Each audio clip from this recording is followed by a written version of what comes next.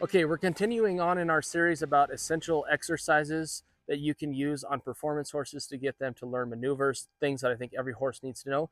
So this is number 2. Once again, this is not my training philosophy. This is something from Dick Pieper that I've stolen and used and kind of adapted in my own fashion. So number 2 is vertical flexion, basically collection, both going forward and back. And if you don't know what collection is basically a horse accordioning their body tail to nose like this, which makes their back go up.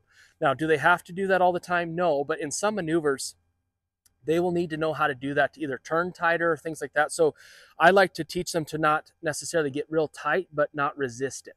So what I will do first to make it real easy for this horse, and I'll stay on the side here, is teach this horse collection going backwards, especially if they're young or troubled.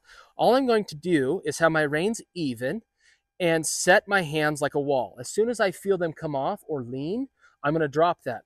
This will develop itself into an actual backup at some point in time. So for a while, just like number 1, I'm just concerned about what it feels like, not what it looks like. So you probably saw that horse go back, but his head didn't get soft. So I'm trying to teach him to not only go back, but also get soft.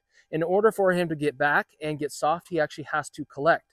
And so for a while, I'm going to only do this going backwards until this horse is pretty quickly responsive to my hands. And I might give each step if they're really troubled. So you see that?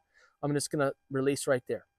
Okay, in any of these exercises, I like to use them to release into a reining maneuver or a performance horse maneuver.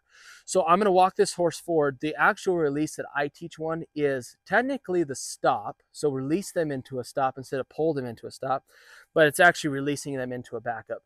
What I want this horse to realize is they can go forward. I can put their body real tight together. And if I don't tell them to go forward like this, I'm asking them to go backward like that, which the stop happens without even trying. So I'm going to walk forward across the camera here so you can kind of see this.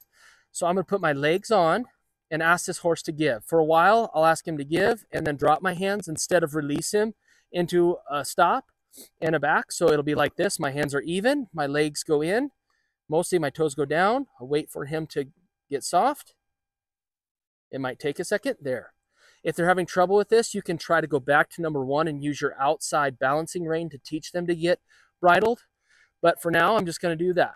Okay, so here I'm going to show you how I would take number 2 going forward and release it into a stop. I just take my legs off, and as soon as he comes back and gets soft, that's where I stop. So I use that exercise to start to work those reining maneuvers of both the stop and the back. So that's number 2 of the essential things that I think a performance horse needs to know how to do. So if you like this video and want to see more videos just like this, please like and subscribe to the Startup Cowboy channel.